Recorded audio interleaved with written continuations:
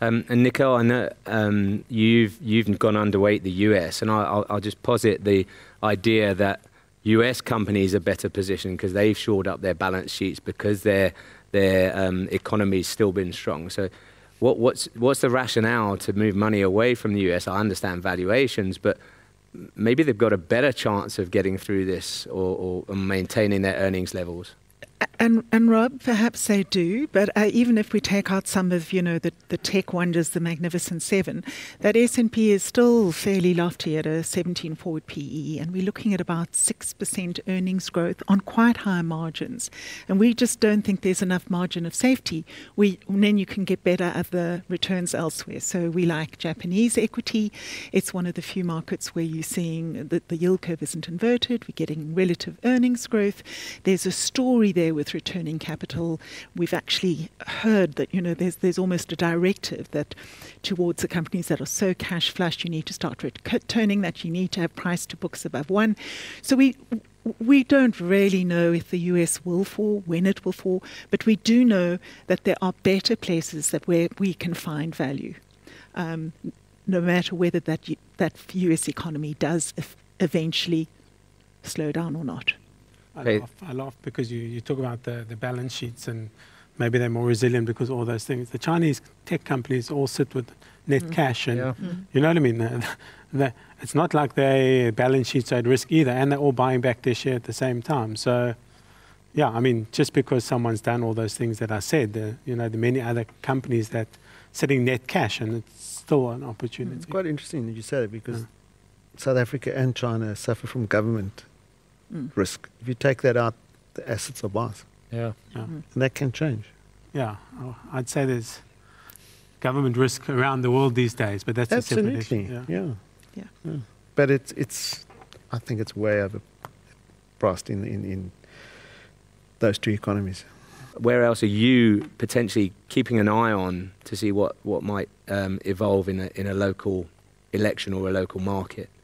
Well, as a South African, South African election is all, obviously very important, and it's a important inflection point because your majority party is going to go below 50, and one will see what sort of alliances they strike to keep it there. And I mean, if we strike an alliance with, or if ANC strikes an alliance with EFF, I think global investors have already fled from South Africa, but I think the last remaining few dollars that are here will also flow out, and sort of negative sentiment. But I mean, it creates opportunities. South Africans are very resilient. We've been through a lot. We've been through high inflation. We've been through capital controls.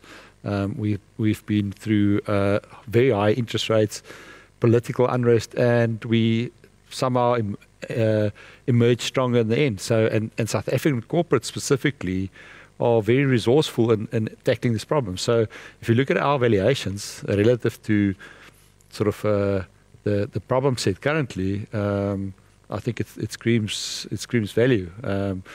What's going to be the catalyst for return of capital to South Africa? You can't see it at the moment, but in the meantime, you're clipping very nice dividends and sort of low earnings growth that you don't need a lot of emerging markets. If they get attractive again, they're going to come, and they have to come. And because we've got a liquid capital market. Yeah, they're going to come for us. Yeah. That's why your banks will do well. And the emerging markets should theoretically recover into a global cycle. And if you're all surprised on dollar interest rates and go to 5, like you say, and it's 5 big cuts, and I think you're going to see emerging markets do well. Makes sense. Is that part of your portfolio, is emerging market exposure? As an SA investor, I could sit here and say to you, well, I've got enough emerging market risk in my portfolio anyway. Why do I want to take? No, what we're saying is that if the big fund managers have to buy emerging markets, South Africa will be part of that rush, and we will be pulled along. And do you think that's as the status quo, or do things still need to change here? I don't think we can invest thinking like that. We're just saying it's another positive.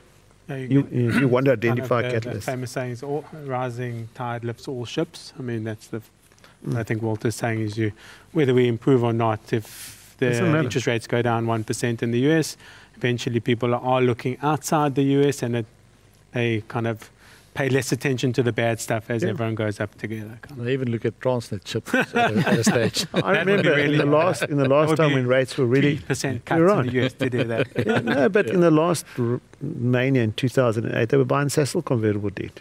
Yeah. They couldn't believe those yields. There's always those clever people who want to come buy things here. No, but there are a lot of private deals that are taking place. So, for example, there's a lot of negative sentiment towards South Africa from Israeli investors. So they are selling their assets, and someone's buying their assets. Right. And they're paying quite a hefty clip for it.